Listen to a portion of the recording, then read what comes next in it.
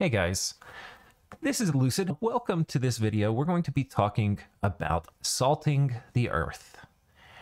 And the reason we're going to be talking about it is this is going to be a follow-on from kind of the discussions we've been having on game theory and how that relates to something like a free-for-all multiplayer game like Dominions. So buckle down, and hopefully this will be a little bit fun. The reason we're talking about this is because this video I put up a few days ago, a story of stupidity and salt. It generated a fair amount of controversy, which was kind of interesting. And then on my Discord, there was a lot of discussion about it. A lot of people didn't agree with some things I said.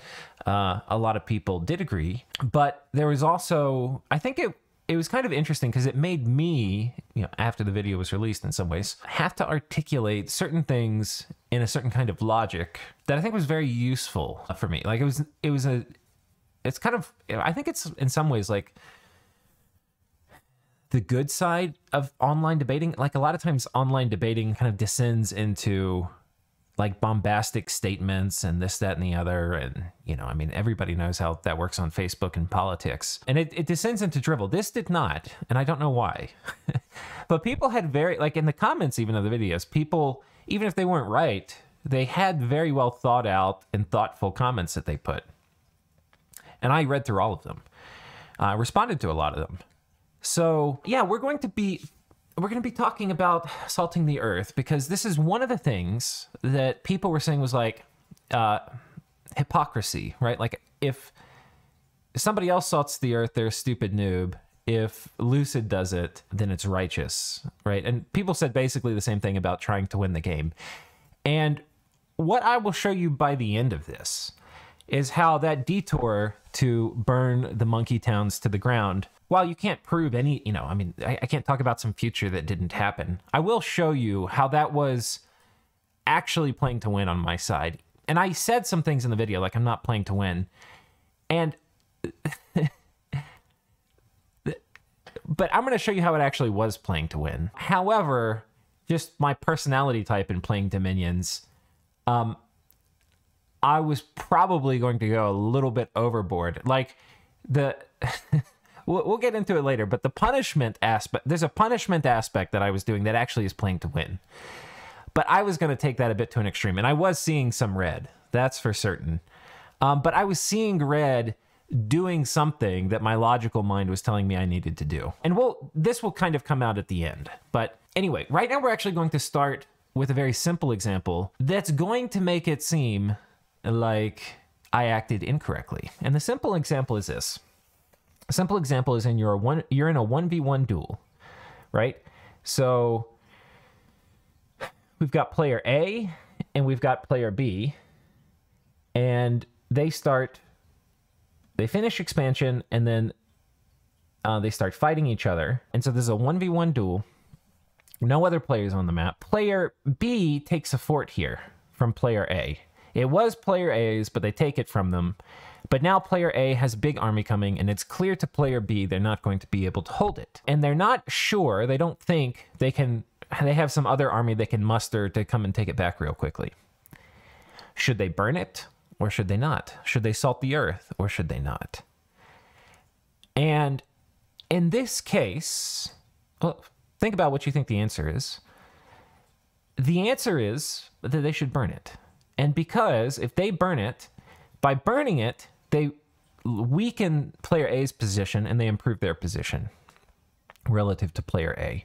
Player A would get this fort, it would improve the player A position substantially, and yeah, so they should do it, right? The reason this works is because this is a zero-sum game. In the sense that anything I deny to player A is essentially the same thing as improving my own position by that amount. And that is true.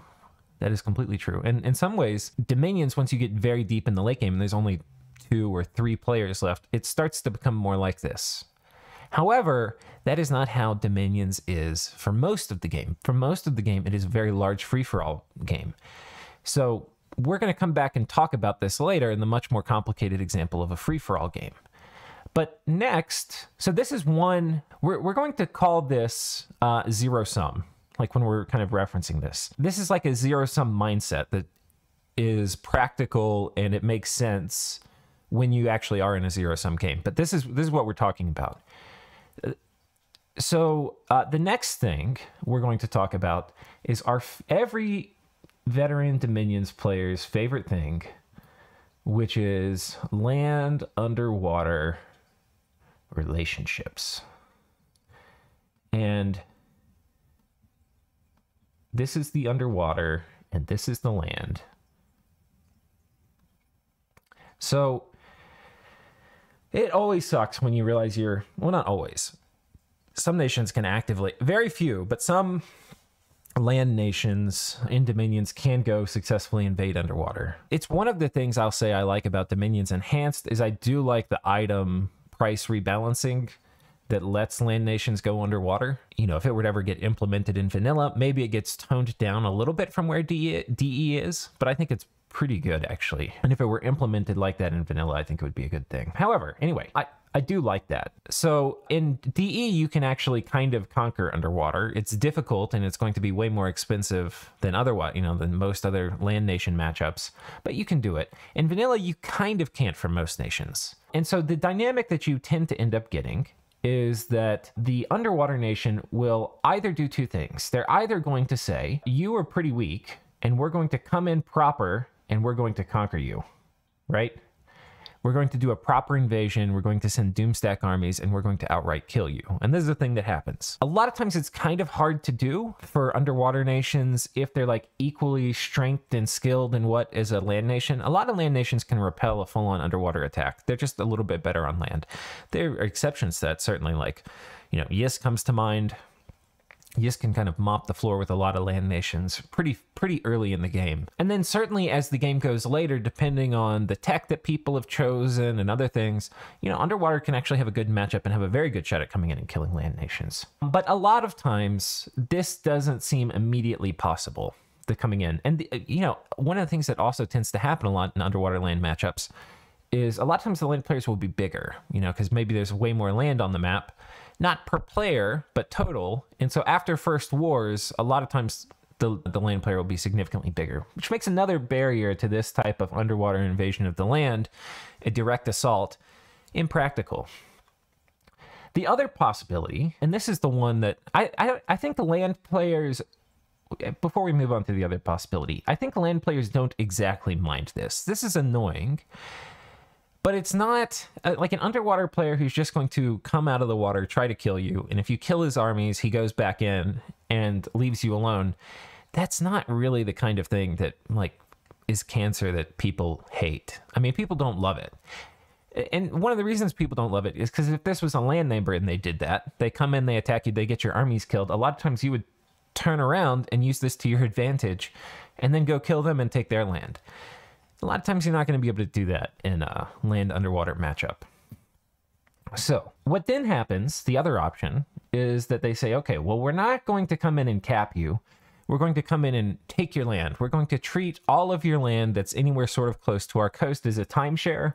And we're going to come in, we're going to take part of the timeshare, and we're going to leave. Now notice, we're not talking about denying resources yet. None of this is coming up. And the underwater nation doesn't want to come in and burn your land. That's usually not the goal. The goal of raiding is to extract, to basically have a timeshare, right? To extract resources from your coastal lands so you have to share it with them. And by share, I mean let them have 100% of it unless you raid back.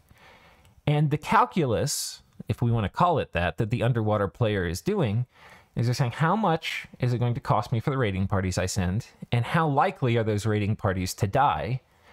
Versus how much income I'm able to extract from raiding activities. So the more the land player can do to increase the attrition of raiding parties, to make it so that they hold the coastal land less, it's, the more they can make them hold the coastal land, the less time they hold the coastal land, the less incentivized underwater is going to be to continue doing this. But it's very possible that it still makes sense for the underwater to do some raiding. And let's think about this case. Let's say underwater is raiding you, and so you do the best thing you can, which is you have a bunch, as the green player, you have a bunch of different squads which you'll position on the coast to intercept raiders.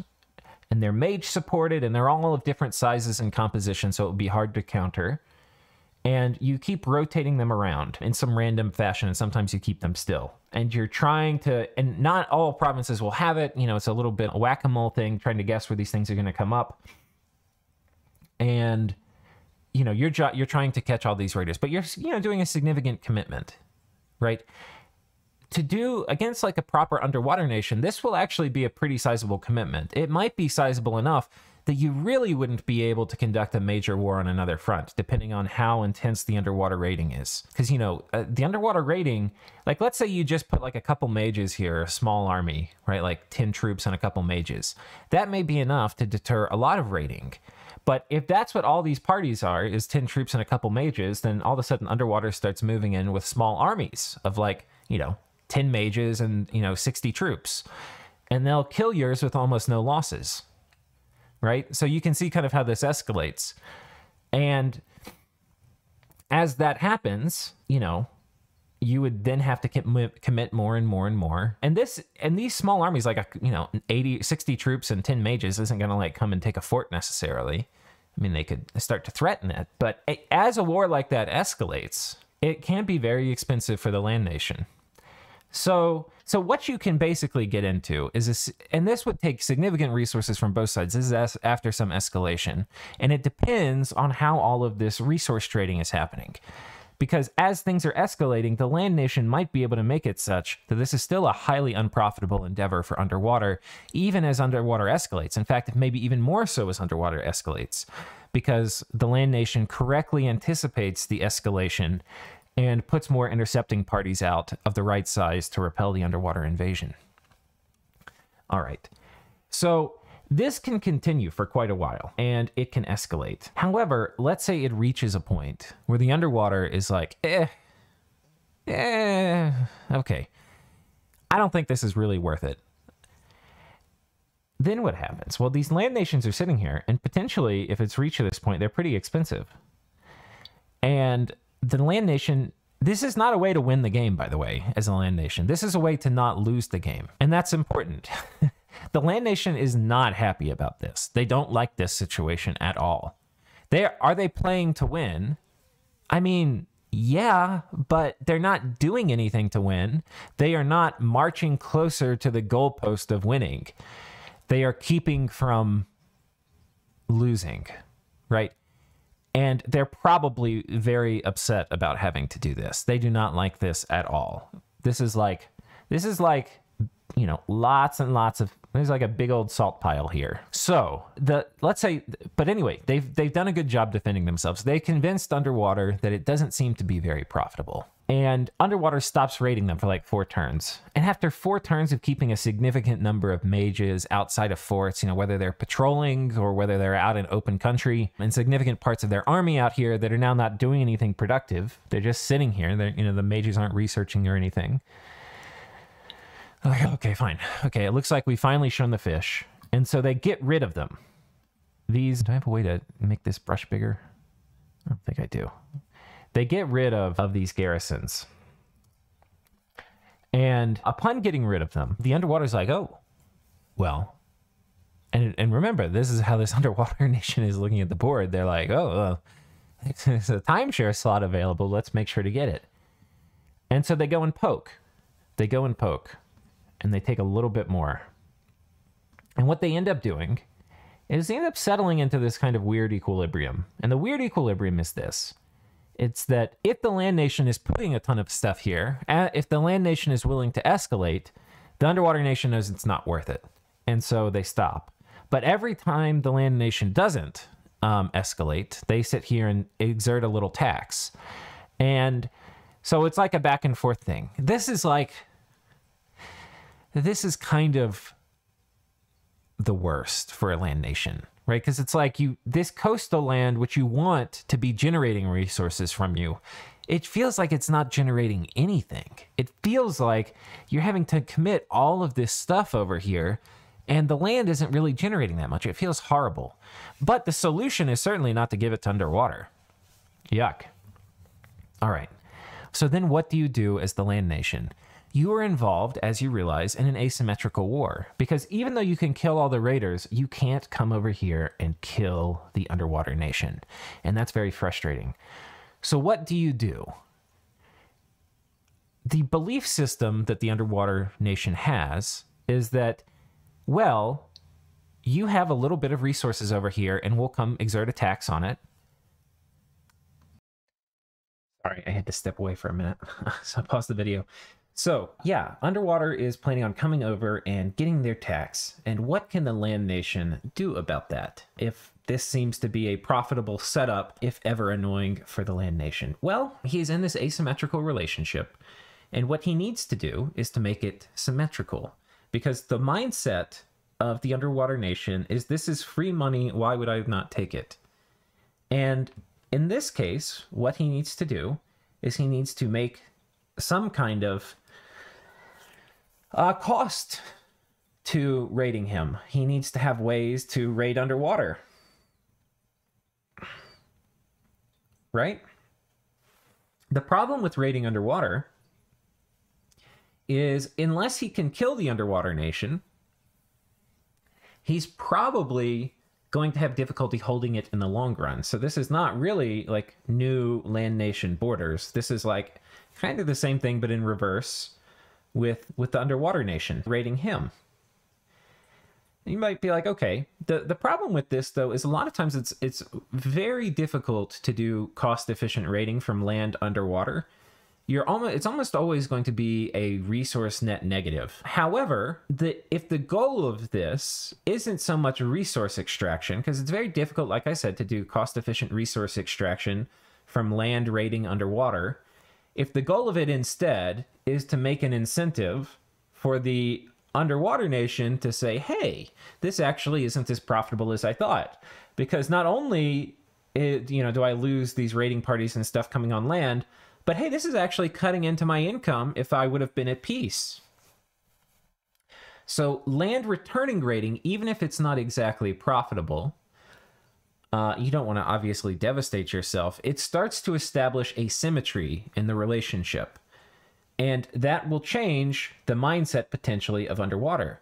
But if we go further, because the goal of this raid is really not resource extraction, the goal of the raid is resource denial, it makes sense that while you're here, if nobody's coming, and because you're not going to be able to hold this in the long term, it makes sense to burn this to the ground, right? To pillage this and to burn it. And of course it's underwater, so you can't do that. I don't know what pillaging underwater is like, but yeah, do you dump a bunch of extra salt in there, or what do you do? Kill all the fishes? I have no idea. But you can do it. It's a command in the game.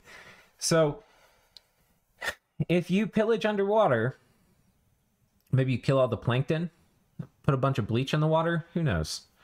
If you pillage underwater, you are going to deny resources to the underwater nation, and that is going to go even farther towards your goal as a land nation, which your goal as a land nation is not to pillage underwater. This is not an end in and of itself. Your goal as a land nation isn't to deny resources to underwater. This also is not really a goal.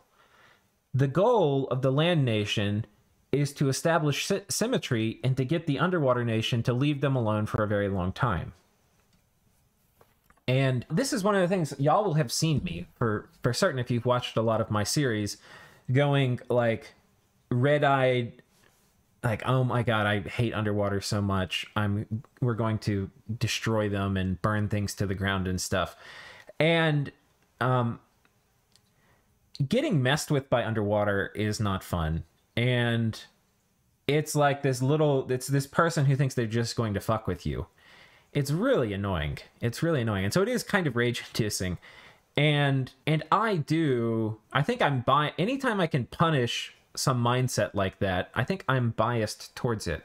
However, it is founded on like extremely solid logical foundations. Now, how much you pillage and how far you go, because like, I think the thing is, you don't want to see so red that you forget why you're here, right? Like if you're here and you're pillaging stuff, and they're like, okay, fine, peace. And you're like, no, I haven't taught him enough of a lesson. Which, by the way, is actually potentially true. Like, you do probably need to pillage enough that there's some symmetry that's been done. But if they're telling you, like, there's ways to test that, though. So, like, let's say you've pillaged some, but you haven't pillaged very much. And very quickly, once they see you're doing this, they're like, okay, fine, we can have peace.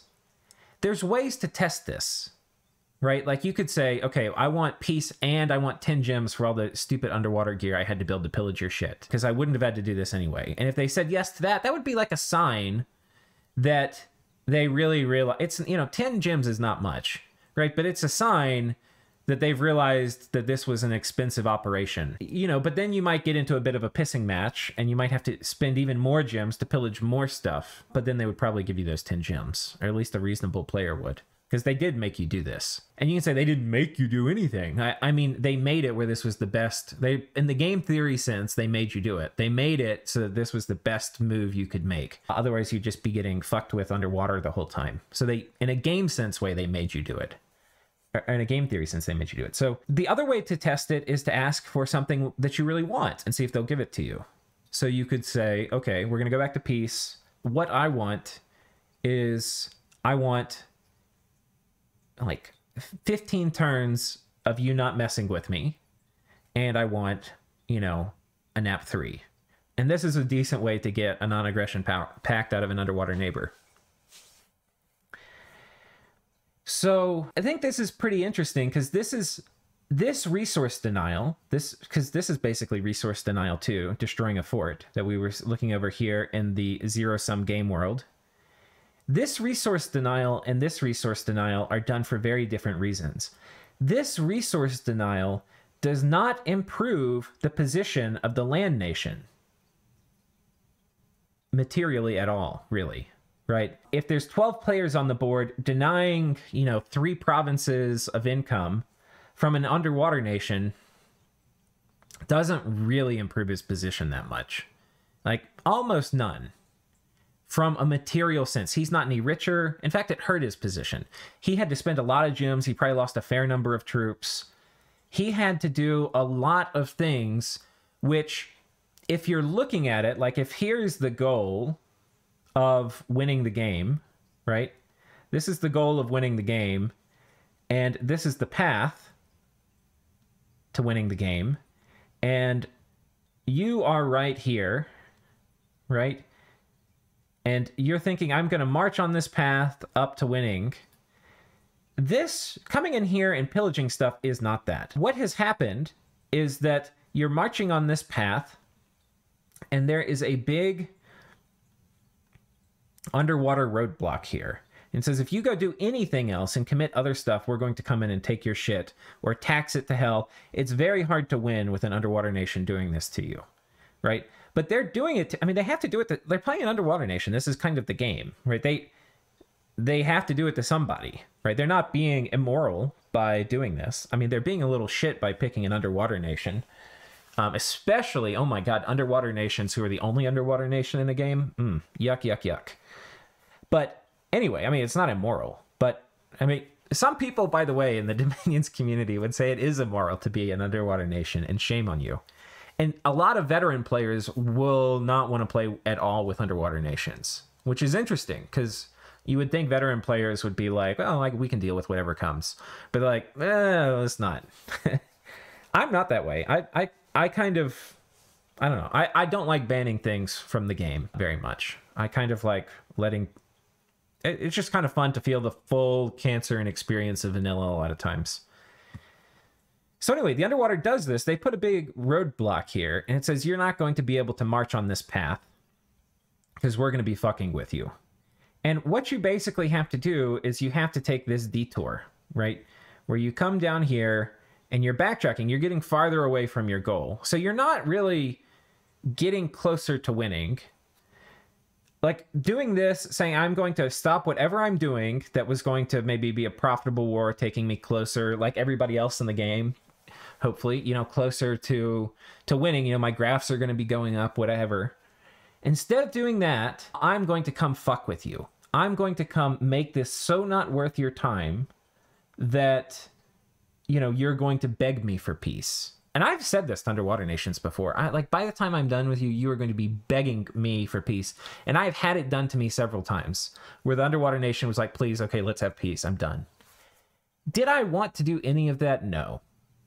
There was some catharsis when you're in a very stressful situation and I mean, this is not a situation a land nation wants to be in, right? So when you're in this situation and it's very stressful and the underwater's being all big and blustery, like, oh, who said it's your land? We're going to take it, right? And then when you turn around and they're, 10 turns later, they're begging you for peace because you've destroyed the population in all of the underwater coastal provinces. You've destroyed a couple of their forts. You've been casting unrest remotes at their capital. Anytime something's out in the open, you go to pick it off. You're just basically doing everything you can to make this extremely unprofitable for them. Now, you need to be in a position in the game of strength enough to do that. Otherwise, you're obviously not going to be able to make this extremely costly for underwater if they're outmatching you in strength or something. So anyhow, this still, by the way, is a path to winning. It's just a much slower and longer path, but it's not a path you can avoid, right? So this is kind of like the whole idea of game theory is it doesn't only matter what you decide, it matters what other people decide. And that's why it can be really frustrating in games because other people are making decisions for you, if that makes sense. And that was actually something that happened in the comments a lot. People would say, they didn't decide this, you did. But in game theory, they actually do kind of decide it. I mean, you always have agency on your side, but certain types of things are just ruled out when they make their decision. And veteran players a lot of times are going to try to stay away from lose-lose. They're going to try to be in a position where they're winning a lot, and sometimes in a war, it's going to be a win-lose, right? So a veteran player likes win-loses where they win wars, but they also like win-wins. What veteran players typically do not like is lose-loses. And a lot of times newer players don't really understand either the logic or the circumstances or a bunch of other things that end up making them kind of do lose-loses all the time. And that's why it's like I was so frustrated because...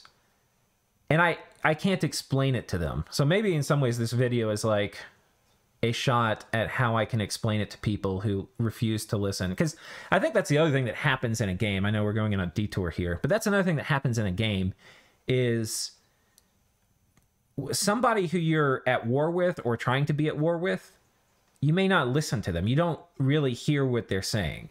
So like if somebody's at war with me and I'm telling them something, they may not listen. They may be like, he's just bullshitting me or whatever.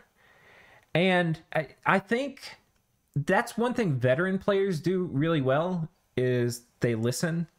Like a new player's worried, like if they actually really listen and take seriously what somebody's telling them, they'll get like bamboozled, right? And a veteran player will listen and they're not worried about being bamboozled because they have strong opinions of their own that usually are somewhat correct. But a new player, they don't really know anything. So they may have opinions, but they're not very strong. And they're kind of like, they don't want other things to come in and knock their strong opinions out because they don't want to be taken advantage of in diplomacy, I think. This is my speculation. So anyway, so this is still a path to victory coming over here and burning this underwater stuff. And it's actually a required path, potentially. This normal path that you want to take is not there. You have to take a long detour where you get farther and farther away from winning so that you can come forward. So what is the objective? We've already said this is a very different burning than the zero-sum burning of a fort. We're denying resources to the enemy player. In fact, pillaging, because this is fort burning, it's a little different, but pillaging, if there was some land I knew I wouldn't keep, and I was player B, I knew I wouldn't keep it for a long time and it was really juicy, you could pillage it in a duel. And that's a good move because you've denied resources from player A. And in a zero-sum game where y'all are in a forever war and and by the time you conquer A, because like even in a free-for-all game, you'll be in, essentially a forever war with somebody. You still don't burn the land because whoever wins wants it. Right? So why would I burn your stuff if the whole point of the war was to take it from you? Right? Because it's going to be my stuff. Right? And if I lose and I get kicked out of the game, and it's your stuff, I mean, who cares? Because, like, why would I have burnt it? Because if, however, I was able to turn it around, it would have then been mine. But in a duel, by the time the game is over, you've won. Like, by the time you've killed them, you've won. So whether you burn stuff or not to get there, it doesn't matter. Right? In a free-for-all game, even if you're locked into a 1v1 duel, by the time it's over, you've got to go fight your next war. And if you burnt and pillaged all of your, the guy you were fighting their land into to the dust, good luck in the next war. You're going to be in some deep shit. Right? So, but anyway, the point is that in a zero-sum mindset, anything you do to hurt another player improves your position. However, this is done for a totally different reason. This is not done for resource denial to improve your position, because it doesn't do that. It hurts your position. Spending these resources, raiding land you can't keep, takes you farther away from your goal. And by the way, I'm showing you this path like this is the path to victory. There's another path where you go, let's say, do this exact same thing with another land neighbor. You go off and pillage and burn shit and do some war that you're not going to win or keep. This isn't the path to victory. This is just the path of being a fucking idiot and, whatever, right? Like, there are so many of these paths you can take, and being a good Dominions player is not walking down them, right? That, like, being a good Dominions player means walking towards victory as best you can manage in a very complicated and changing world, right? So, that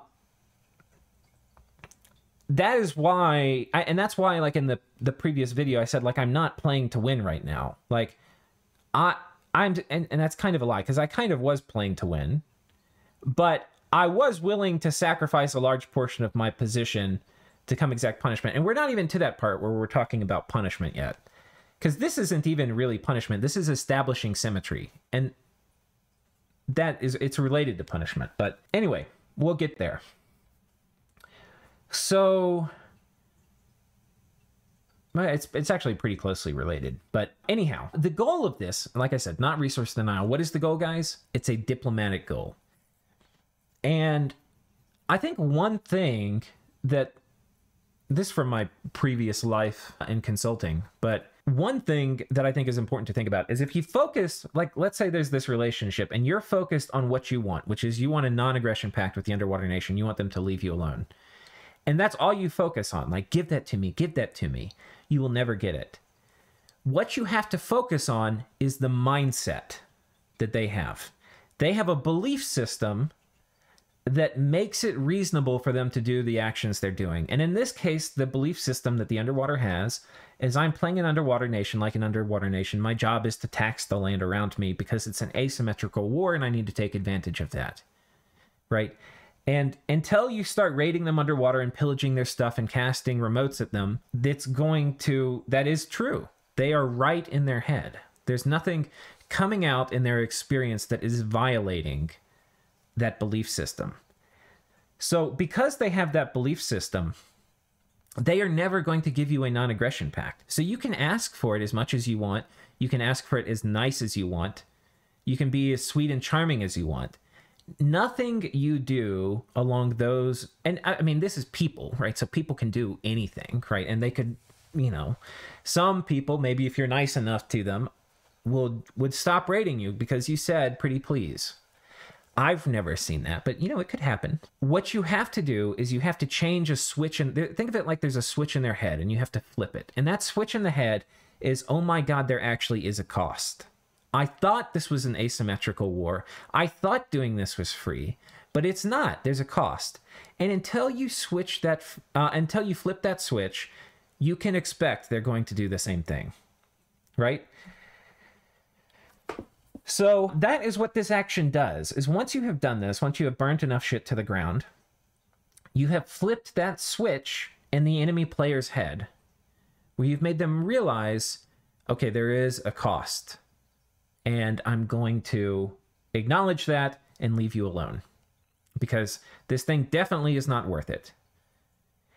Now, we get into, I want to trace back now to threats, and because that's something I do a fair amount of. And threats sound big and bad. Like, you'll hear me be like, oh, we're going to, burn this thing to the ground, and I can't believe this. This asshole is forcing me to do this stupid stuff. And, you know, like the fish in the Ulm game, I can't believe this. You know, we're going to, there's not going to be any fish swimming in the seas around England. You know, we're going to kill all the fish. We're going to pillage it. It's going to be zero population. He's not even going to be able to move armies through there. Make all these threats.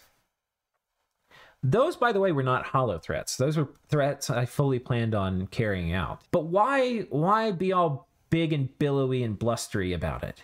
The reason is very simple. The reason is I don't want to carry those out. I absolutely will, but I don't want to.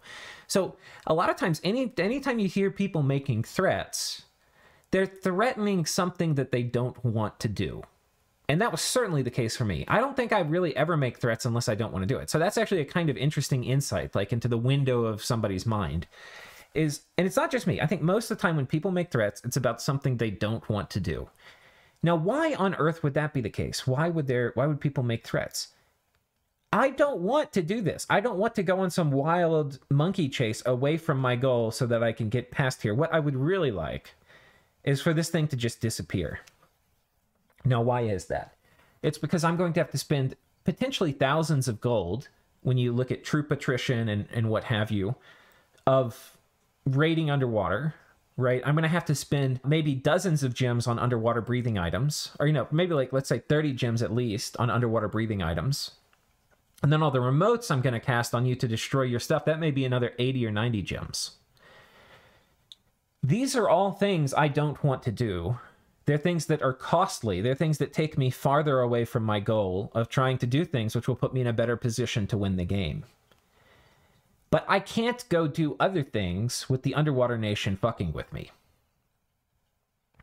And it's better to go ahead and pay up front to get this out of the way and to get them to leave me alone. And, I mean, this will actually weaken them a little bit. So there's a tiny bit of resource denial motivation here, too, where if this guy wants to mess with me again in the future, he'll have a bit less resources to do it. But that is, like, by far and away, a minor factor. What I really want him to do, and the reason for the threats, is that if they are credible and the underwater nation believes them, then he might just leave me alone. And this has happened before, too. They say, okay, fine. Or, you know, I mean, they honestly could even, and I haven't ever seen this done, but this would be clever. Somebody starts giving threats. A logical response would be, okay, well, how about this? I will give you a non-aggression pact, but I want some of the gems that would have been executed to do this, but I'll give you a long one. So I don't know. That would be a funny thing. I feel like, logically, an underwater nation should be able to extort land nations potentially for, I don't know, 10 or 15 gems, 20 gems maybe for a long non-aggression pact, which you would have to trust them, because like giving 20 gems to somebody you don't trust, don't know about that. But like paying an underwater nation 15 gems so that you get like a nap 3, and in addition, they won't mess with you until they have another cap or something, and then after that it turns into a nap 3. Like, I would pay somebody 15 gems for that if I were a coastal neighbor and I was worried about it at all. Potentially. I mean, that would be, I think, a reasonable extortion. Because if I don't put anything on the coast, they can take this stuff with a very low effort. So I don't know. I don't know. I think this is like kind of interesting game theory, though. So anyway, this is not for resource extraction. This is not for denial. This is for changing their mindset to get a diplomatic outcome. And the reason we do threats is because we don't want to do the thing we're threatening, because it's going to take us farther away from our goal.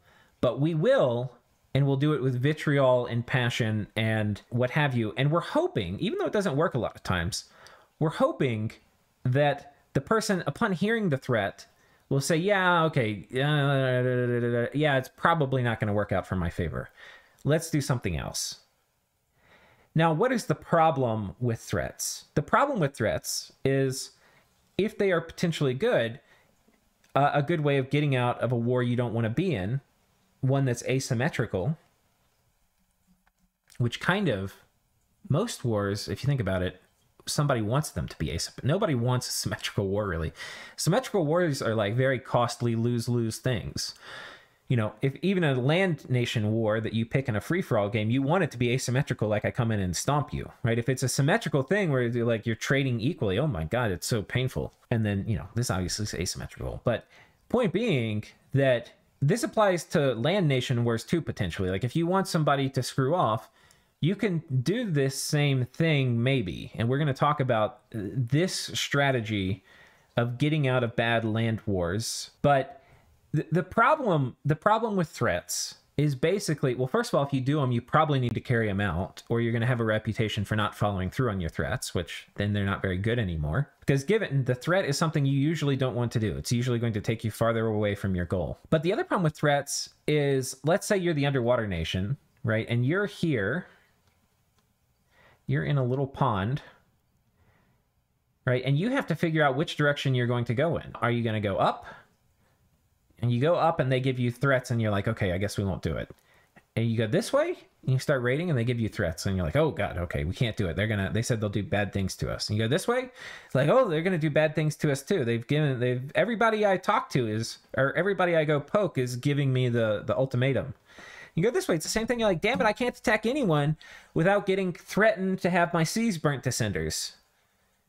You know? That's a shitty way to be. Right? You can't do your little being an underwater shit. It's not working. So what do? Well, you would kind of have to just pick a direction and go in it, maybe, or something like that. You can't do nothing and expect the game to go well for you. And so at some level, you have to assess the validity of the threats.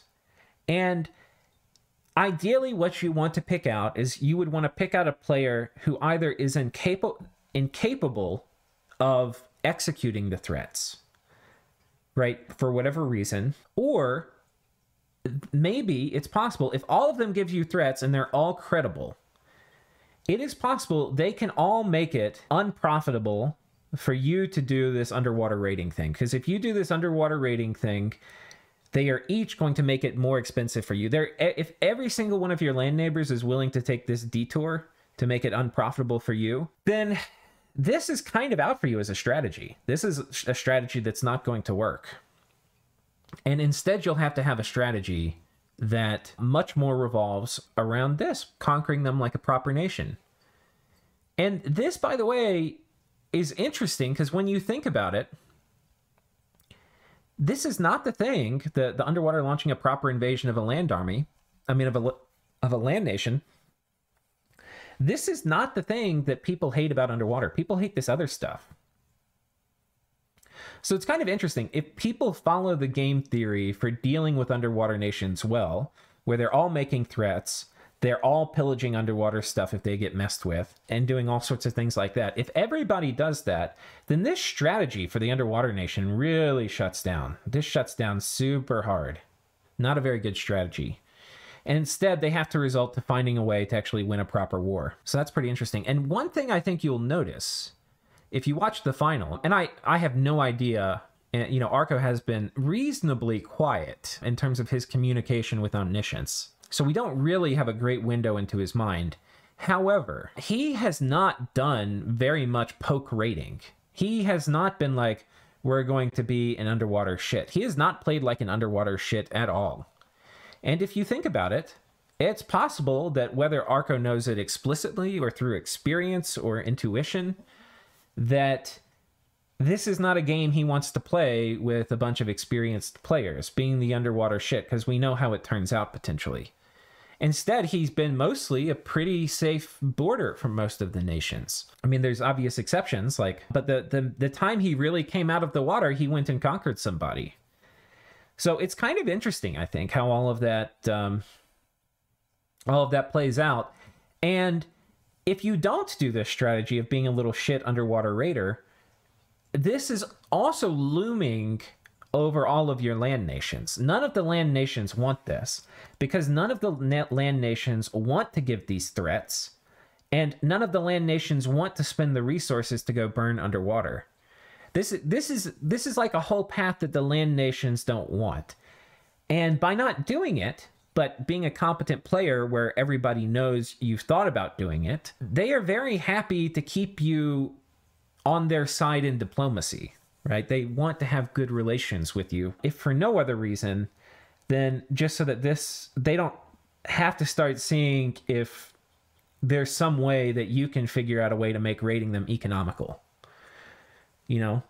And then if you can, then they're going to have to get into this, you know, burn and pillage strategy, which they probably don't want to do because other people aren't going to be doing it and other people are going to be getting closer to winning. So that, I think, is a pretty good, I mean, for me, I think that fully explains how I think about the land underwater raiding situation and denying resources, which I think is, we're salting the earth. So we've talked about that. What we're going to talk about now is, well, let's draw this out real quick. All right. So I've drawn out like a 9-player kind of map nuke grid map. I mean, I say I've drawn it out. It's 9 squares. And let's say you're in the middle because you're at the center of your own universe. I'll call you player A. And we'll call this player B, and then C, and then D, and so forth. We're not going to really need to label all, oh, whatever, we'll do it. Should do the last one like Z or something just to mess with y'all. So let's say this situation. You're in a 9-player game and you have the ability to give up 10 of your resources and deny them. Let's say you just basically have the ability to do a trade where you're minus 10 and you can pick anybody here like this guy, and this guy is going to be minus 10. Right? So you do something like this. Is this a good deal? The answer in the previous world over here would be, it's not really good or bad. It's neutral. Over here, it's a positively bad deal. And the reason it's positively bad is because you are now weaker than all of the rest of your neighbors, right? Like, sure, you denied resources from this guy and it cost you something, but these guys are all lower, right? On the same token, let's say you found a juicy opportunity. You could only do minus 5 and this guy could be minus 20. Is this a good deal? Probably not, because unless everybody else, for whatever reason, took a minus 20 or a minus 5, I mean, yeah, unless everybody else took a minus 5 for some other weird unknown reason, you're putting yourself behind the pack. Because if you do the math, let's get a little calculator here. We've got 9 players, right? And 20 divided by 9 is 2. So the average wealth of everybody else has gone down by, oh, it shouldn't be divided by 9, it should be divided by 8, has gone down 2.5. So you've actually, even though you're like, oh, I did a great thing, I screwed over one person, you've actually done a really bad thing. You've actually, the wealth of the world, of everybody but you, on average is down by 2.5. And the wealth of you is down by 5. Right? And so this is why in a free-for-all game, doing lose-lose trades, or even like this in a binary world, if we were back here, let's look at the same thing if we were back here in this land, right? You know, maybe I spin gems to destroy part of the population or something. If I do that, it's going to cost me a little and maybe deny this person more. That is a win in the zero-sum game world. But this is not the zero-sum game world. This is a world in Dominions where there's lots of win-wins and there's lots of lose-loses. And just denying something to your enemy does not necessarily benefit you. So that's the first thing that I think is important as we start thinking about game theory in a free-for-all multiplayer game.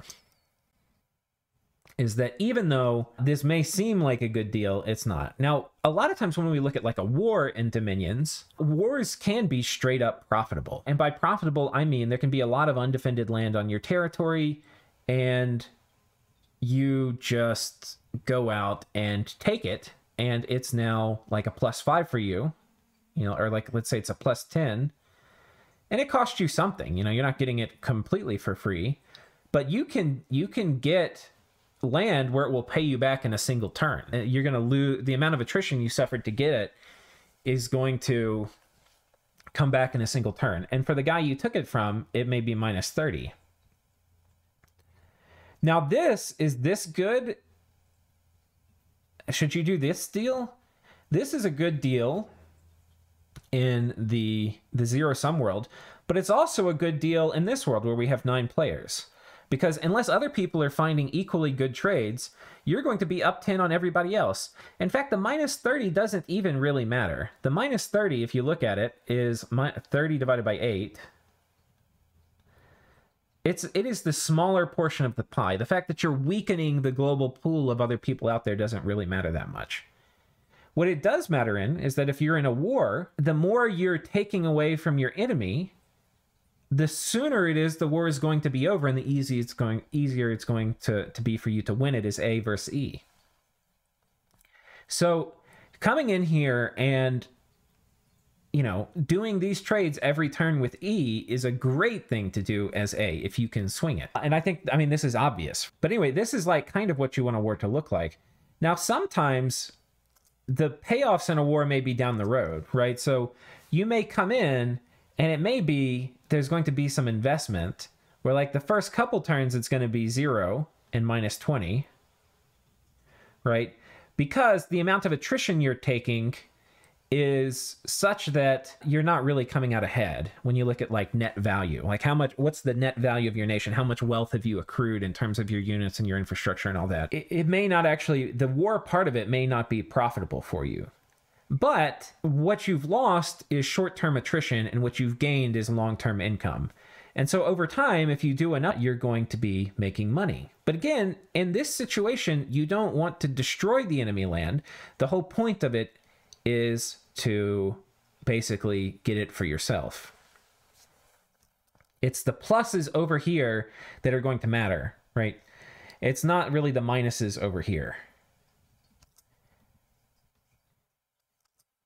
And also, too, if you like Dominions, but you don't like diplomacy, like you don't like any of this business or thinking about this, you just want to play a war game, like, play a 1v1 blitz. 1v1 blitzes are kind of fun. And there's no salt. Like, you can't be angry, really, at another player because there's no diplomatic backstabbing or anything at all. You can't really be salty. It's like, it'd be like getting mad at somebody about a game of chess. Like, it's ridiculous. So while it's interesting because Dominions as a normal like a free-for-all multiplayer game is like very hard to stay friends with people. It's like vitriol and venom and backstabbing a lot of times. But Dominions as a 1v1 which is strange when you think about it, because in this zero-sum world, you're actually much more incentivized to be a horrible, worse player, where you burn stuff to the ground and just deny your enemy resources. Like, in some ways, it encourages, like, the worst possible player behavior. But it's, like, there's no venom at all. It's, like, completely... It'd be like, you know, no, people don't get mad at each other playing 1v1s. At least I haven't seen it. I'm sure it's happened. You know, like, I'm sure somebody's gotten mad at somebody for playing chess. But anyway, yeah. So we've been talking kind of about what types of trades you want to make in a Dominion style game. And you want to either be doing trades where, like in a war type trade, where you're getting, you know, plus something either in the short run or in the long term. And you know, it probably is going to have to come from somebody there. Somebody else is going to be getting big minuses. However, there's also in Dominions a ton of opportunities for win-win trades. And what do I mean by that? I mean, like, let's say I have a lot of air, but I can't really spend them. And I need a lot of nature, but I didn't find any nature sites. But somebody's got a lot of nature, but they need air. To me, the value of those air gems is, let's say, half of a nature gem. I would never tell them, but that's what their real value to me is. And I probably might not even trade it, because even if that was the value to me, I knew other people would need the air gems more than they would need nature. And I would just wait for that person to stick their head up, and then we would do the trade, right? But anyhow, the true internal value to me is air gems are like half as valuable as nature gems. That would be my true internal value, let's say. I mean, this is like purely hypothetical. A lot of times it can be way smaller. A lot of times it can be like, air gems are like maybe 10% more valuable.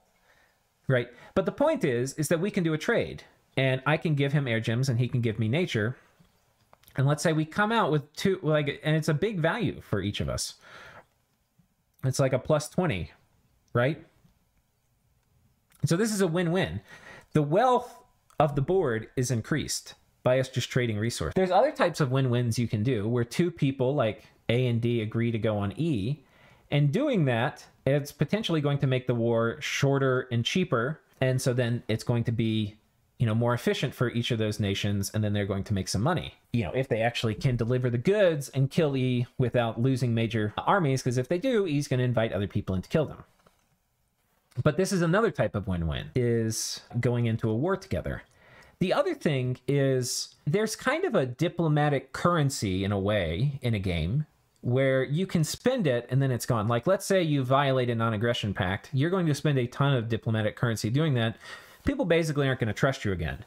Let's say you violate naps and break them and go for a throne rush. That's going to spend a lot of diplomatic currency. People are not going to trust you after that. And those are like the extreme examples of diplomatic currency, but it can be little things. It can be like saying you'll join a war and then you don't. It can be like saying you'll help or something and you won't. It could just be saying, it could just be little petty lies. Like you say, oh, this war is going great, and it's not. It could be saying, you know, every time you do something that decreases the level at which people trust you, you're spending some of that diplomatic currency. And why that's important is because people have to make decisions about who they want to work with. Do they want to work with somebody who is going to be like stab them in the back later? Because that would be really unfortunate if you help somebody to get into a good position, like y'all work together. Like let's say I know D is the kind of player who's going to stab me in the back when he gets big. And I say, hey, D, let's go on E. We go on we go on E, D gets really big, and then later in the game, he stabs me in the back. And I'm like, damn it. And by stab in the back, I don't mean just like declares war on me or something. I mean, you know, like violates a non-aggression pact and attacks me, or maybe there's a bunch of ways to do it where it's kind of not very, like, it's not very friendly, you know, like, and not to say it's wrong, but like that could just be the kind of agent, if we want to think about it that way, that player D is. They'll talk me into helping them with C, but they now own part of D, right? So D comes down like this, right? And they talk me into helping him with C, and for whatever reason, we don't have a non-aggression pact yet or something, right? And I help with C, and then he comes in and attacks me, and it turns into a 2v1 against me. And he hadn't been planning this with C. C didn't want to do a 2v1 with D against me, but he talks me into joining a 2v1 against C, and then he comes in and attacks me, right? Like, if this player I know is doing those kind of things, and let's say player F, they're pretty trustworthy. They do what they say. They'll attack me if I get too big or something, or if it makes sense or whatever. But they're not going to do like weird backstabby betrayal things. They're not going to throne rush, violate naps and throne rush, something like that. If I had the choice, which of those guys do I want to help? There's a good chance I'm going to say, hey, let's do a win-win trade with F. Because a win-win trade with F will mean we get to go on E. We're going to come out ahead, and I haven't empowered, through the win-win trading, I haven't empowered somebody who is going to be a big betrayer, basically. There's other things too. Like, you want to be a little careful if somebody's like a really good player about how much you empower them. And you certainly, I mean, I think the biggest thing is even more than the player. Like, if somebody, like, let's say D has eaten C, and so this is all D now, right? This whole thing is D. And let's say D's trustworthy and fine, right? Do I want to invite them to help me eat E if I'm only like a one-state rump state? I mean, ideally, no. You know, I might need to if E, and this is what you'll see, people, like if E fins me off, I would probably be more inclined to say, okay, E, you've defended our 1v1, let's go back to peace. I would be more inclined to do that than I would be to say, D, come in and help me eat E. However, if E was attacking me, we're going off on a bit of a rabbit trail, but if E was attacking me and they were thinking they were going to grind me down, and I've killed a bunch of their big armies, but they're still committed to attacking me, it would probably be still worth it to get these guys to come in, even though it's going to make the game state fucking horrible, because D is going to be this enormous empire, right? Anyway, what is the summary of this last little bit? The summary of this last little bit is that there's a diplomatic currency and trust matters, and in general, in a game like Diplomacy, where you're potentially, like in a game like Dominions or Diplomacy, it's not, a lot of times people focus on the betrayal and the backstabbing part.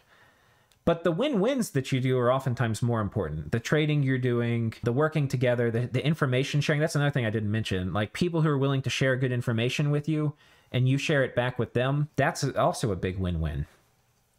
So having diplomatic currency, like being friendly with people, is of immense value in a Dominions game. And it is another reason why, if you can avoid it, not doing lose-loses with people. Because if I do a lose-lose right here, like let's say I go -20 and this guy goes -20, and let's say back in the end game, this would have been my attack on Ashdod. I have done diplomatic damage with the Ashdod player. I have hurt his position, I've hurt mine, and we're both fucked, not from a decision he made, but from a decision I made. And what I want to do when I'm talking to the Ashdod player is, as much as I can, say, I'm very sorry about this. I did not mean this. And what I'm trying to do by doing that is I'm trying to reduce the diplomatic penalty for me being a complete dumbass, right? Even though going back and looking at it in hindsight, we can see why it looked like a good idea, but it was not. It was a bad idea, or I did it wrong. Anyhow, yeah, so you're going to have to do things to, like, especially anytime you're going to execute a war. Like when I did that thing against Ashdod, I was hoping it was going to be a +10, -30, right? But it wasn't. It was like a -20, -20. So, to do these war endeavors, you're going to have to do things which are going to screw over other players to a bit, right? This is the game, right? You're trying to find these kind of scenarios so that you can improve your position in the game. But you don't want to spread the, like you want, like me doing this and screwing over E a little bit, which, I mean, let's be clear, like attacking Ashdod was screwing him over. But that, I mean, almost every war, there is a zero-sum game aspect to this where, this is not a win-win. This is a win-lose. And as you can see, it may even be a net negative. Like between the two of us, we're coming out -20, but I'm hoping I come out at least +10. Right? So, there is a zero-sum game aspect to this. What I don't want to have happen is much, like once I realize this is going to be a bad trade, I want to mitigate as much of the diplomatic damage as I can. And the reason is very simple.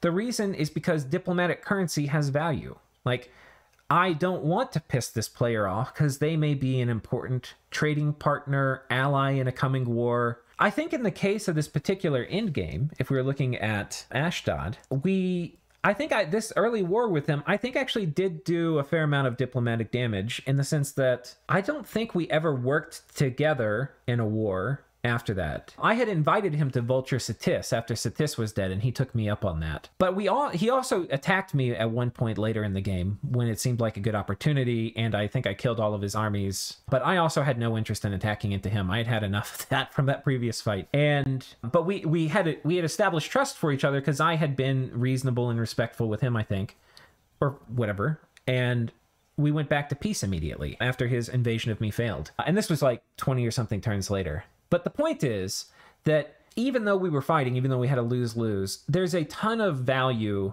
in trying to keep it as friendly as you can, to keep as much of the diplomatic kind of currency on the table as you can. And for that reason, that's, if you were to say there's this one strategy, I don't even know if I hesitate to call it a strategy, right? But there's a school of thought. We've had some people come into like the Bosmos games that were of this school of thought that basically when you're done expanding, you go and you start attacking people. Like wherever it is, if you see unguarded land, just take it. Because why, if you have a standing army that you're paying upkeep for, would you not take unguarded land? These players get eliminated so goddamn fast. This is the worst strategy. Unless Unless you're in a game of new players who don't know how to defend themselves and you have a decent idea of how to play the game. And especially if you have good sacreds, you might, especially on a smaller map, be able to run over people. What happens with competent players is they just kill you. Because now what you've done is you've made C find out who I and E and G are, and they decide, okay, well, let's just send armies at them and kill them.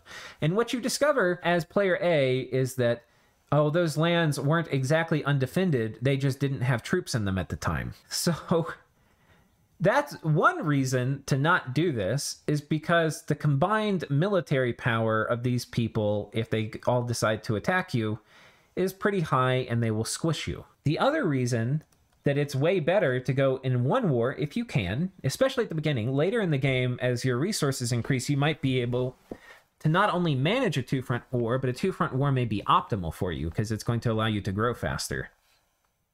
But a lot of times, the reason why a one-front war is preferable is not only because the net military assets of your single enemy is going to be relatively small compared to what it would have been if you were fighting two people, but because by doing this, you're also damaging as little of your diplomatic currency as possible. If you were to do little slights against everybody, you're ruining a ton of your diplomatic currency.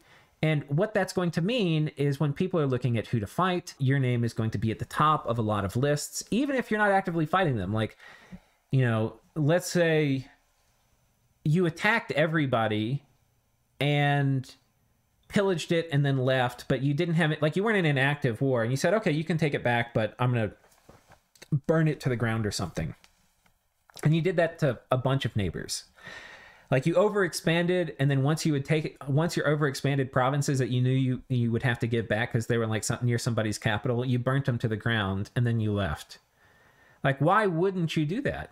In the zero-sum game world, that would be a great strategy. You overexpand here, you know he's going to have stuff that he's going to be able to come back and take it. This is just a small force. Of course you're going to sit here and pillage it. Why wouldn't you? But over here, if you take that same zero-sum mindset into like a free-for-all game, and you overexpand into people and you burn this to the ground, and then you burn some stuff over here, and you burn some stuff over here. You're not in an active war. You said, okay, you can have it back or whatever. You've done a ton of like diplomatic currency type damage, and you've also identified yourself as being what I will call a spider. You see the world through this zero-sum lens, right? Like you're always in this mindset that anything you do to damage any enemy, like you don't realize you're in a free-for-all game. You think you're in this game, and you're not. You're in a free-for-all game. And people having this person, like somebody who thinks they're here as your neighbor, is very, very shitty. Because they will do things like, they'll be like, oh, they have like something here that I could hit and kill. And they'll just do it. Because why not? Because I can deny resources from this player. So generally the strategy you want to take is you want to minimize, you want to get as much of the pluses you can get, whether it's through win-wins or in a war where you're doing a win-lose. You want to get a lot of pluses, and you want to do that while mitigating as much as you can any of kind of like the diplomatic currency loss among people around you. And now we're going to get back into the resource denial part a bit more. So given all this is a backdrop for how this free-for-all game is very different than a 1v1 for like trades and for, you know, what kind of trades you want to make. By trade, I mean, you know, like -10, is that a good thing? Or -10, -20. That also, by the way, is pretty good context back over here looking at this underwater thing and this path away from victory. In other words, we may be having to do this, but because we're doing these these lose-lose trades, which is what this is a lose-lose. By doing this, we're getting farther and farther away from victory, but we're doing it, you know, with the hope of fixing this roadblock.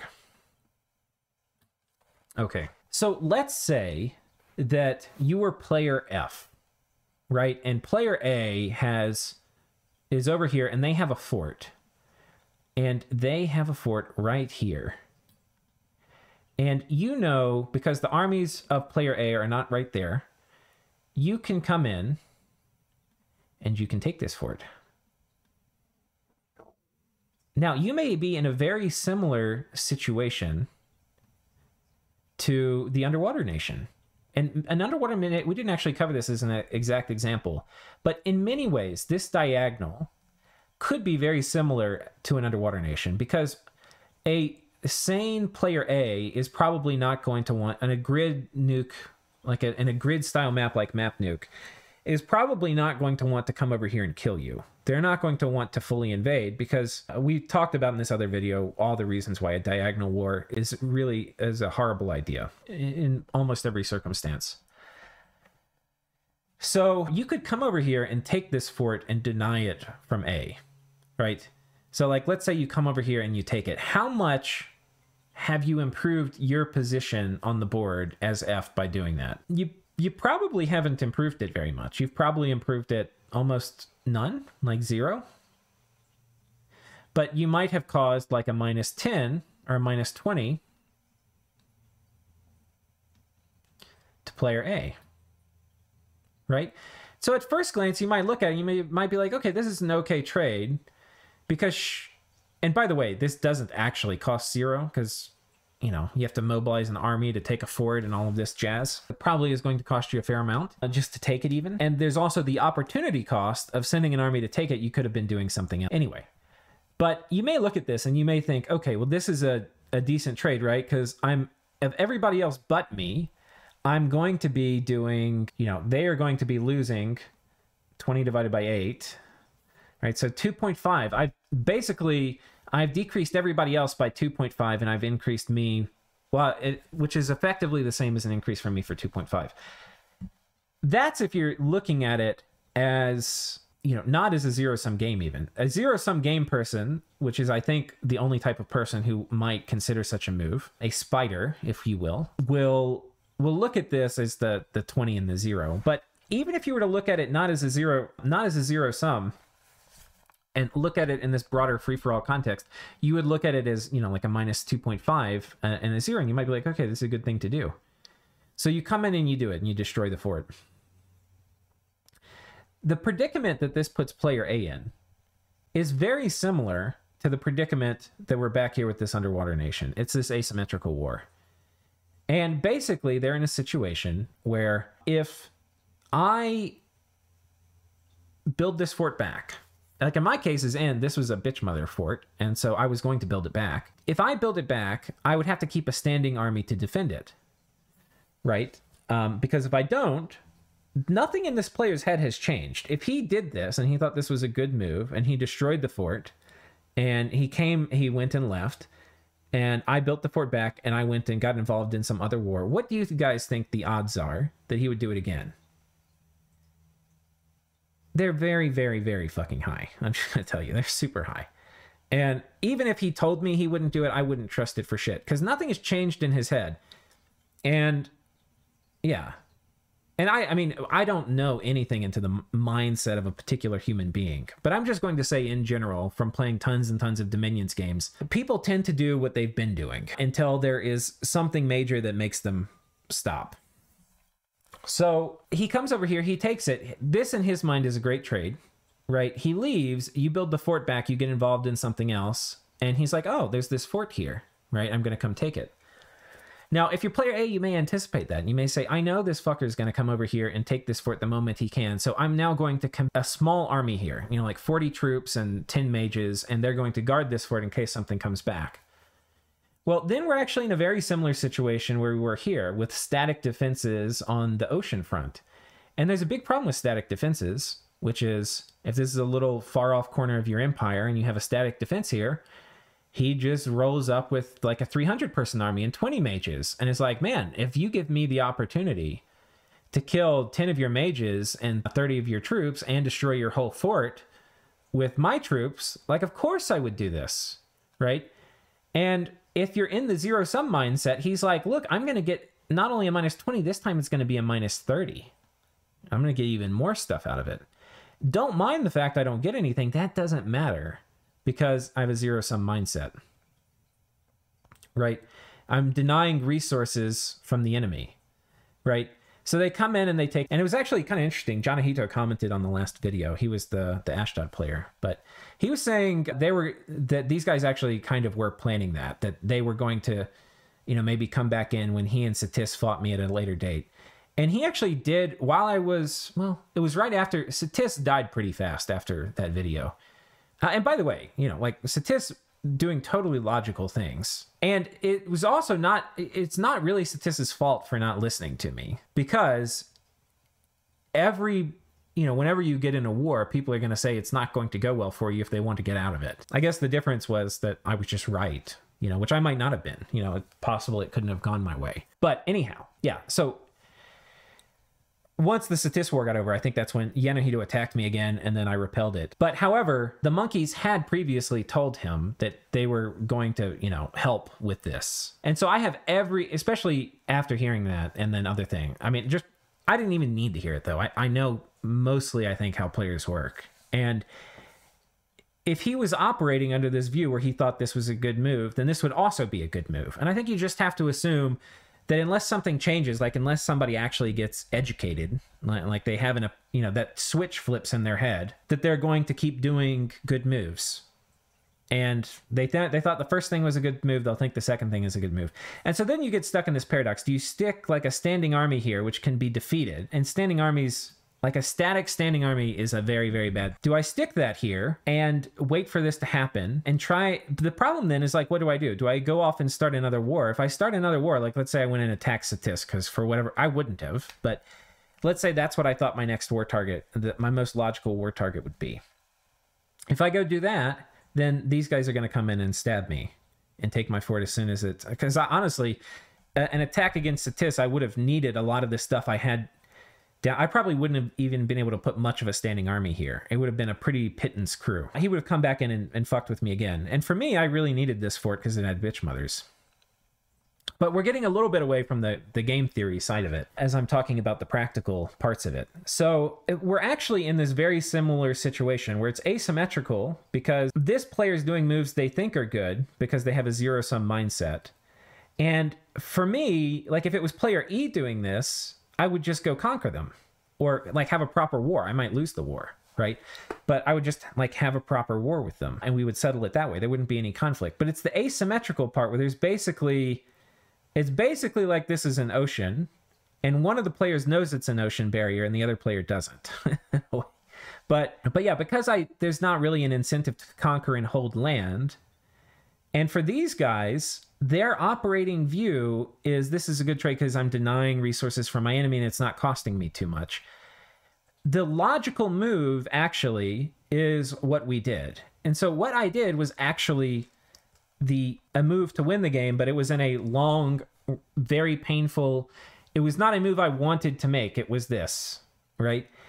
And I had to show the monkeys that there was a cost to burning my fort. And we had to punish them. And what's very interesting is after they were punished, they never messed with me again. Not for the rest of the game. They learned that actually this was a very bad trade for them. What it ended up being was it was like a -50. And for me, it was like a -40.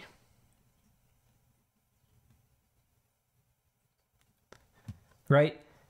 But if I didn't do it, I was going to get the minus stuff anyway. I already gotten a -20. There's going to be another -20 coming until I had convinced them that this wasn't a bad idea. They thought what they did was right and logical. And if you talk to them, they'll probably will still try to defend their actions. Anyway, this can happen in many shapes and forms. This can happen without forts. Let's say some player is dropping remotes at you. Anybody that has a worldview like anybody that has this worldview that denying resources from your enemy is essentially the same as getting them for yourself, which as we've talked about is a flawed worldview in this concept, like in this framework of a game. But anybody that has, and you know, with an asterisk there's times where, you know, especially in the late game when there's only a few players, that worldview becomes more and more true. But yeah, they can chunk remotes at you, right? So they can do all of these horrible remotes we were talking about doing underwater. People could there's nothing in the game that stops people from casting them at you, right? So D could come over here and do -20, -40. And if D is of the idea, because the remotes cost things, you can't do things for free, especially magic and dominions. If D is of this mindset that, you know, we're zero sum, then this is a good trade, right? But this actually is a bad trade for D because it cost him something and it doesn't net out for the world. And furthermore, it puts A in this same situation. Let's say this is a horror cannon going off. Let's say he's sending horrors at you. Anytime you have something like a mage running around or a small army, anything, he's not at war with you, he doesn't neighbor you. Anytime you have something running around, he's like, oh, well, I can spend 10, so minus 10, and this is pretty juicy you've got. This is going to be minus 30, and he's just going to do that. Now, why wouldn't you do that? This seems like a great trade. Minus 10 for minus 30. Right? This is a lose-lose, though, and this is in a big free-for-all game. And the problem with that is it actually is a bad trade, and the player A is then forced into a very similar situation that we had down here. He can go off and try to execute a war with one of his other neighbors. Let's say this guy, or this guy, or this guy, or this guy. He can go off and try to execute a war with them, but while having D take shots at him. Now, the only answer to that is not to just come in here and attack D through a diagonal. There are other answers. You can potentially get one of the neighbors to attack D. But let's say that D has positioned himself to the other neighbors that, hey, this is great. I'm just going to sit here and throw shit at A. And that's going to be, you know, that's how I'm going to improve my position in the game. A's giving me so many juicy opportunities to throw horrors at him. We'll just do that. And that way, that's how we're going to win.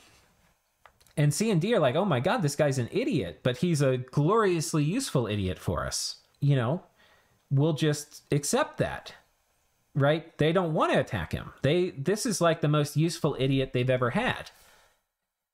So they don't want to attack him, and D's busy firing off whatever it is into A. So you're like, what do? You can't go execute some other war with somebody doing this.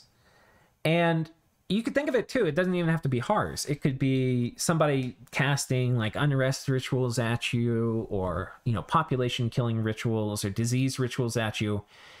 Every turn that you have where you're not dealing with it is kind of a turn that you're going to be suffering, you know, significant minuses. Now, it's possible, like, let's say he's doing like blight at you. Blight isn't like a horrible thing, but, you know, he can potentially cast it like 2 or 3 times a turn if he's trading his gems to get the right gem type and all of that.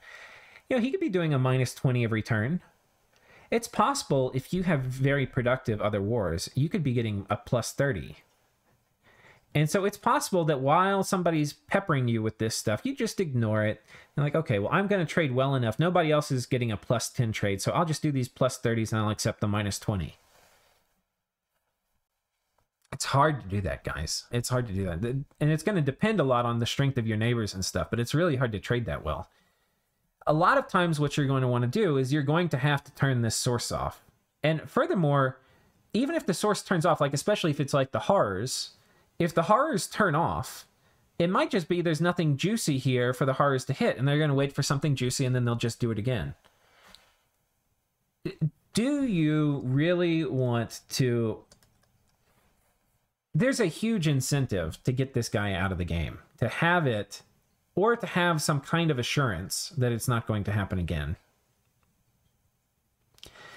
And that might mean you have to do a diagonal war into him. But will you be able to keep land you have in a diagonal war? Probably not, unless you were to carve your way through one of the neighbors. Then you might be able to keep some of it. And then we are back in this thing, right? Which is, we are doing a backtrack here to get to where we want to go. So I think this gets us, we've in some ways gone a little bit full circle, because whereas here in the ocean, spiting was really a form of punishment to create asymmetry. I mean, to create symmetry in an asymmetrical war. And so you may say, like, what is the difference between a land nation pillaging and burning or destroying forts underwater? What is the difference between this? And what is the difference between this, pillaging stuff underwater to establish symmetry? And what is the difference between F coming in out of the blue and pillaging stuff here, right? Or what is the difference between D out of the blue casting remotes here and damaging you?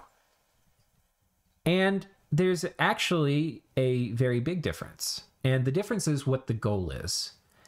For these players, for D and F in this situation, the goal is resource denial. And that's because they are in this world where they're thinking, I've denied things from the enemy and I've therefore improved my position. The goal over here in underwater is creating symmetry, and it's a diplomatic outcome.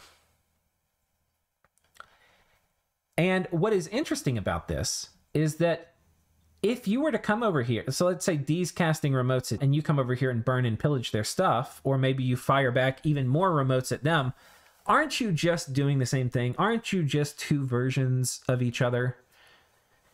And the answer is not really, actually. The answer is that one person thinks they're getting, they actually, in their mind, it's logical. In their mind, this, minus 10, minus 20 is a great deal for them. They're flawed in their thinking, but this is a good deal for them. However, once you come over here and you start burning and destroying their shit, whether it's through spells or pillaging or armies, this is no longer a minus 10. Now this is minus 50, minus 50. This is not what they signed up for.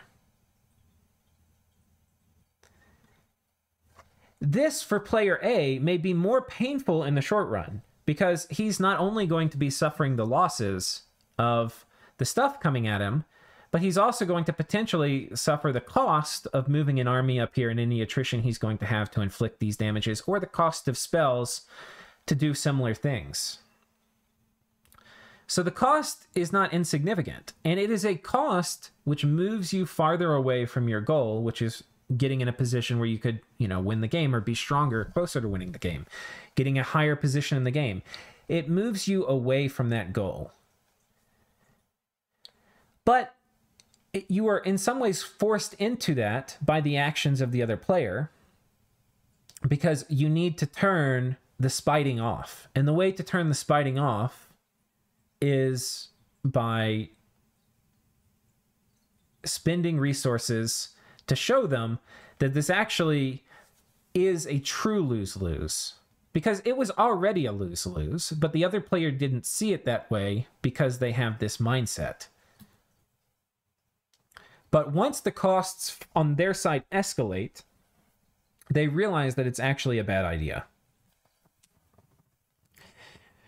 So, in summary, spiting, or let's say salting the earth, can be done in many different situations for many different effects, and some of them have value in winning the game and others do not, I guess, is maybe the better way to say it. Sometimes you need to do it to establish symmetry in a relationship, and sometimes you need to do it to make a cost of a war sufficient that other people aren't going to continue persecuting it.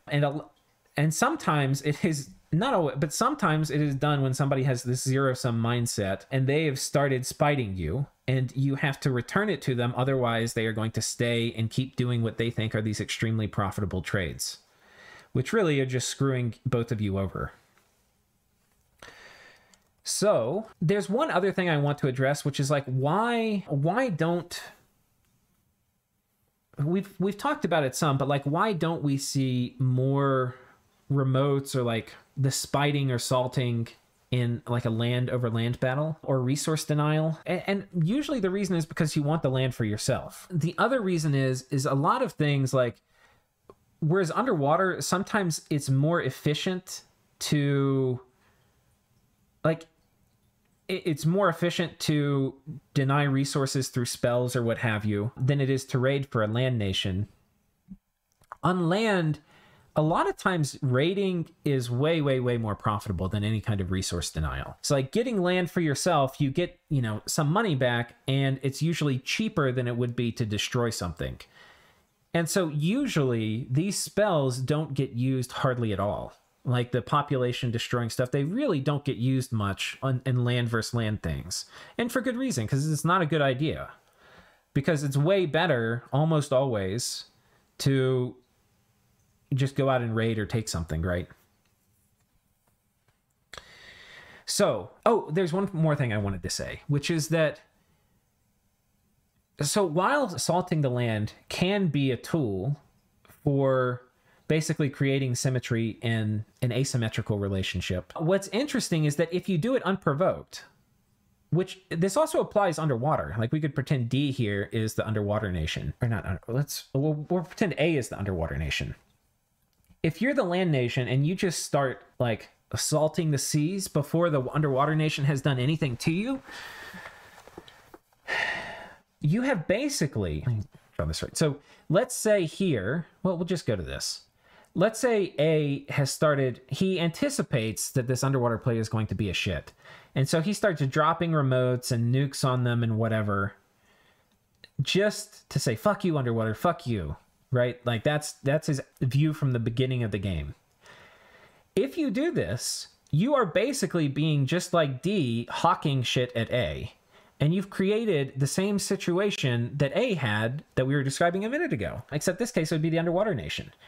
And they basically have to create a cost for D, because right now D is in this mindset that the rate, like if D was doing that, they would be saying, the reason I'm casting these remotes at you isn't for a diplomatic outcome. It's because I want to do the resource denial part. Fuck under, we're going to deny them resources, right? And if they are doing that, that's the wrong reason to do that, as I was explaining. The reason to do it is for a change of mindset, which will beget a change in diplomatic situations. If they do that, if they are chunking that shit into A has to create cost symmetry. Like you are going to require the underwater nation to start making this expensive for you to doing it to them. Right? So we then get, I think, the situation that people who play Dominions games a fair amount will be pretty familiar with. And that is, you have your hand on the big nuclear button, right? Like you have the tools to salt the earth, right? You can salt it, but you don't want to. And the reason you don't want to is because you don't want the other person to have to do the same thing. Because you know the second that you get in a salting war with some other person, like where you're salting them and they're salting you back, that kind of, lose-lose is going to be great for everybody else in the game that isn't you two. And so you want to steer clear of it. Like when I Black Death Yes after he attacked me underwater, which actually that's a kind of interesting thing, because I attacked him and then he said, I Black Deathed him, and then, which is one of these cancer remotes that destroys a bunch of population. And I Black Deathed him, and then he basically said he would leave me alone. And that was in conjunction with also making the raiding expensive and winning some big battles. It wasn't like the Black Death alone stopped him. But the net effect of all of that was like, he's, okay, this is not worth it. I'm going to go do something else, which is the point of that. But I was thinking, we were preparing that for Yes, not really anticipating he would attack us. But because the other time that these situations where you're going to do a lose-lose, like a -20, -40, which is what Black Deathing you can think of is, the other time this can make sense, it wasn't my death gems. It was all of the top players had pooled them. It was, in fact, mostly from And it was those death gems that was going... Basically, it was a bunch of these players had contributing something to knocking one player down a peg or two. And if somebody's really, really, really running away with the game, like completely out of control, things like that can start to look like they might make sense. And so that was one of the things I was a little worried about in the relay game, like maybe people are going to start Black Deathing me, because normally it wouldn't make sense. But when somebody starts getting really out of control, which I was in the relay game, it makes sense. Or in the case of the Ulm game, Yes was just super out of control. And so we were looking at doing that there. And the reason in particular we looked at doing it with Yes was to shut down Morvark production, so anyway, this was just a measure to control somebody who was like completely running away with the game. So that's the other time you can kind of look to salt the earth. I think my advice for people getting into the multiplayer scene is save underwaters save salting the earth for making something that is asymmetrical symmetrical. right? So save it for like the underwater type of thing. That's a good time to do it. If you're ever in a duel, like a 1v1, a true 1v1, or it gets to the late game where it's you and another guy, don't feel bad about using them. They're reasonable tools. But while you're in the free-for-all portion of the game, it's not a very good idea. And try as much as you can to not piss off a bunch of people. That would be my advice. Anyway, I'm sure not anybody is going to agree with everything, and some people aren't going to agree with a lot. And a lot of you probably, hopefully, my wish in this is that a lot of you find something interesting, useful, thought-provoking that you can use in your games. And I think for me, in making this, I don't want to pretend that I don't see red, because sometimes I see red. Because I think as a personality type, or like an agent type, I am definitely of the Punisher type. Like I'm not going to let somebody chunk shit at me and then let that be okay, right? There will be a cost. And part of this is things I've learned from experience, where people that do this are going to do it again. And it's very hard to get yourself in a good position when you're having people willing to make lose-lose trades with you. I really don't like having lose-lose people in the game that are looking at me. If they're lose-lose being a peg against somebody else, it's pretty easy for everybody to ignore that until it's being done to you. But I think, I mean, as a mindset, I think I am biased. So like in the case of Bandar Log, I think a proportional response would be actually exactly what I did, which was destroying the fort and pillaging as much land around it as I could. But I was not going to stop there. I was going to keep going and destroy their capital. And the reason I didn't was because Satis called me home. So that was, I think the thing there was like me wanting to go on to Bandar Log was like me seeing red.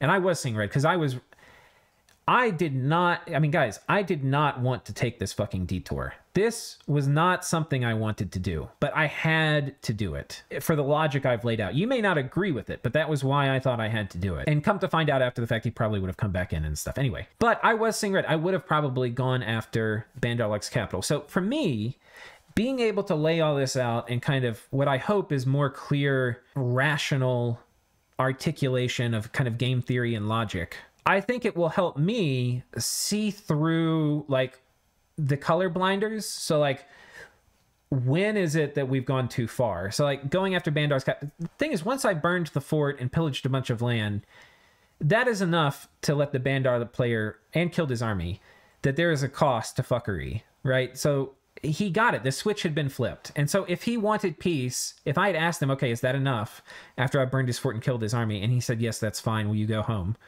And I said, yes. I would have a lot of confidence that he probably is not going to be coming back through there unless somehow his Diagnol war ambitions, where he thinks he can actually conquer me, are rekindled. But he's not going to come back over to fuck with me. He'll come back over maybe if he really wants the Diagnol war where he can conquer me and take my cap. So, but yeah, I think after I conquered that fort, he would have said yes, and I would have fucked off and gone back here. And yeah, which is basically, it's what happened anyway because of Satis. But I think being able to articulate the logic, because I think I had always had the logic, but it was a little bit hidden under a lot of the rage and emotion. I think being able to articulate the logic is very helpful. Not only for like calming some of the rage at times, but also to go back to this this picture. This, by the way, is burning Bandar's fort. This is the point I have to get to right here to burn Bandar's fort. This is going to Bandar's capital. Right? I didn't end up taking this course, but I fucking would have. Oh boy, would I have. And if I could go do it again, I wouldn't have dodged this route. I wouldn't have not gone, like in the calmness and coolness of reason, I would have not done what I did to go burn the fort and pillage the land. I would have done all that.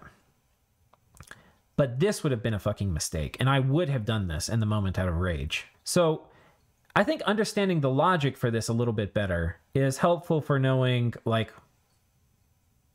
what to do.